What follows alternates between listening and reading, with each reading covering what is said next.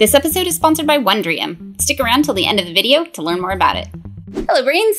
How much money have you wasted in the last month because you accidentally missed a payment or went into overdraft or didn't end up cooking those vegetables after all and now they're really gross and you still haven't thrown them away, so now you're voiding your fridge entirely and ordering takeout? Yeah, that's the ADHD tax. Many of us spend an embarrassing amount on things like parking tickets and late fees, even when we had the money to pay our bills on time. As Andrew Avery put it beautifully in this lovely article, the ADHD tax is the price you pay for costly mistakes due to symptoms of ADHD. But because you're not supposed to plagiarize other people's work just because it was better than what you could come up with, I'll get a bit more specific with it. According to the How to ADHD Dictionary, the ADHD tax, noun, is the extra cost those with diagnosable inattention, hyperactivity, impulsivity, and/or executive function challenges incur as a result of being inattentive, hyperactive, impulsive, and/or struggling with executive function. It's typically used to refer to financial costs, late fees, higher interest rates, missed flights, lost checks, stuff we didn't return on time, expensive courses we never finish, money we're apparently donating to services we don't even use. A recent study in the US followed a large sample of children with and without ADHD for about 20 years and found that the ADHDers took longer to become financially independent as adults. At age 30, they were worse off financially, and in terms of income, they were estimated to make over $1 million less during their lifetime compared to the neurotypical group. That's a lot of money. But the ADHD tax can apply to other things as well. Time, relationships, our health, everything meaningful I own because I had the brilliant idea to pack up my car with everything I didn't want to forget before a cross-state move and then forgot to lock the car. It's one of those we laugh so we don't cry situations.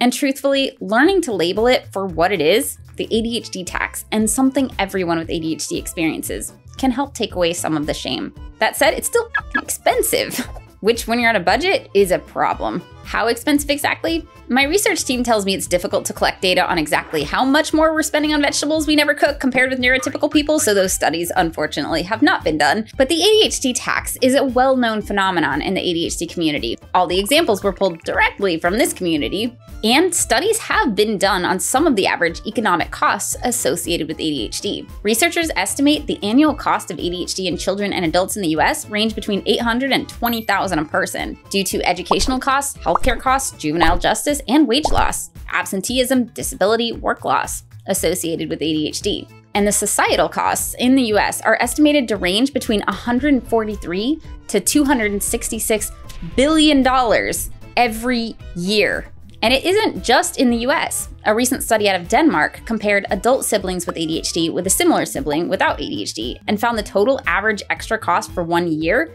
was over 20,000 euros. And this is only some of the costs involved. Again, this doesn't include rotten vegetables or late fees. The truth is, the ADHD tax is high, and it's much higher than it needs to be. Why? A lot of it's systemic. When systems are built to be more error tolerant, it doesn't cost us as much to be more prone to careless mistakes. My car insurance rate stopped going up as soon as backup cams became a thing. Also, ADHD is highly treatable, and the right supports can help us keep jobs, succeed in school, and remember to pay our bills. In fact, as expensive as treatment can be, researchers have found that only a small percentage of these costs is for ADHD medication and therapy, relative to the higher costs for education, crime, and costs to others. And they conclude that cost-effective treatment of ADHD should prioritize treatment costs, especially psychosocial therapies. In other words, if society took ADHD as seriously as these numbers suggest that they should, and invested in more research, treatments, and supports for those with ADHD, we'd probably all be spending a lot less on ADHD than we are now. One of the ADHD taxes I pay is on instruments I buy and then never play. Wondrium is helping with that. Lately, I've been taking a course on how to play piano. Okay, technically I started last year, but I got really busy and didn't have time for it. Now that I do, Wondrium lets me pick right up where I left off and try again. If you haven't heard of Wondrium, Wondrium is the rebrand of the Great Courses Plus, and it's designed for curious brains. I love it because they have a ton of courses and anything I want to watch is included in my subscription. How-tos, tutorials, documentaries. Wondrium is where you can find the answer to pretty much everything you've ever wondered about. And the courses are amazing. In 5 lessons, I've learned how to sit at the piano, scales, music theory, how to read music, I've started improvising, and even been able to play a few songs. Every course comes with materials you can print out, which is great because between sessions I can easily sit down and practice what I've learned. If I get distracted during a lesson or mess up while I'm playing, I can pause, go back, and try again. Being able to learn at my own pace is helping me make a lot of progress really quickly and drop some of the shame I used to feel around forgetting stuff I've already learned. If I do, I can just watch that lesson again. For me, it's been such a great way to learn. Wondrium is offering a free trial right now, and they're regular supporters of this show, so by supporting them, you're also supporting us. If you'd like to try it out, go to wondrium.com/howtoadhd or click on the link in the description below to start your free trial today. Thank you to my brain advocates and all my Patreon brains for supporting the work that we do.